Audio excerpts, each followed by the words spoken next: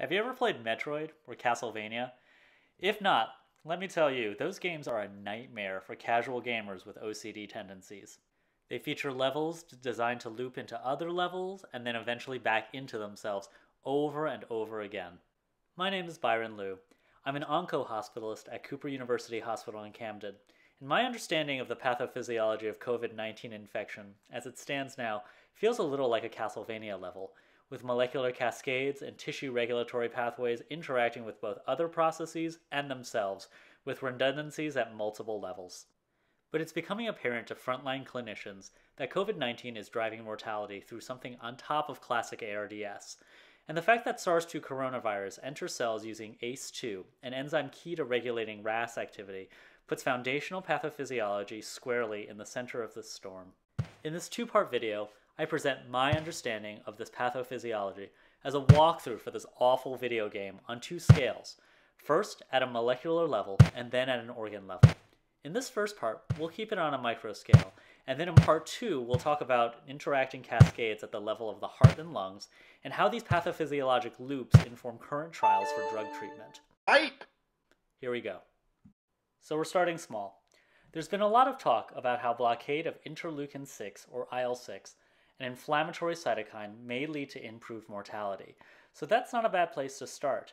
Levels of IL-6 are high in severely ill patients with COVID-19. And it turns out that IL-6 and RAS may be more closely linked than I'd known. IL-6 levels are increased with exposure to high levels of Angiotensin II. Furthermore, there is rat data suggesting that high levels of IL-6 then increases expression of the Angiotensin II receptor.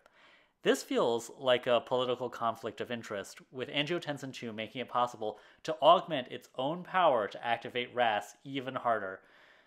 But hey, it's 2020. In any case, with upregulation in RAS, there's a propensity to cause systemic vasoconstriction, which we all know. Let's go back to IL-6, which has other, more classically known functions, really to increase overall oxidative stress. This correlates with high levels of CRP found in severely ill infected patients. This we know leads to endothelial intimal damage. And you know what else causes endothelial damage? Systemic vasoconstriction.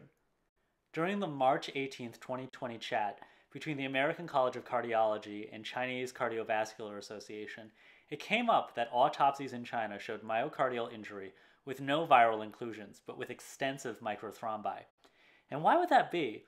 Well, we've got two hits on the endothelial injury, and from that same webinar, there are reports of levels of D-dimer and FDP being poor prognostic factors in infection.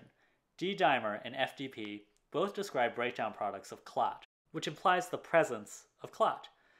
While these can just be reflective of an inflammatory state in general, in context, I don't think it's unreasonable to hypothesize that clotting in small vessels may contribute to the overall disease state at a more macroscopic level. So, vasoconstriction from RAS, endothelial intimal damage from IL-6, and propensity for microthrombus formation in a DIC-like pattern. That's the takeaway I personally get from this, the microscopic level. These videos are a way to mitigate my own anxiety and, let's be real, anger. This pandemic is historic, and we can't lose sight of the very real struggles of the coming weeks to months. However, as I make these, I'm reminded of the ingenuity of our clinicians and the shocking importance of basic science. My conjectures here are obviously not peer-reviewed data and reflect a single point in time, March 21st, 2020.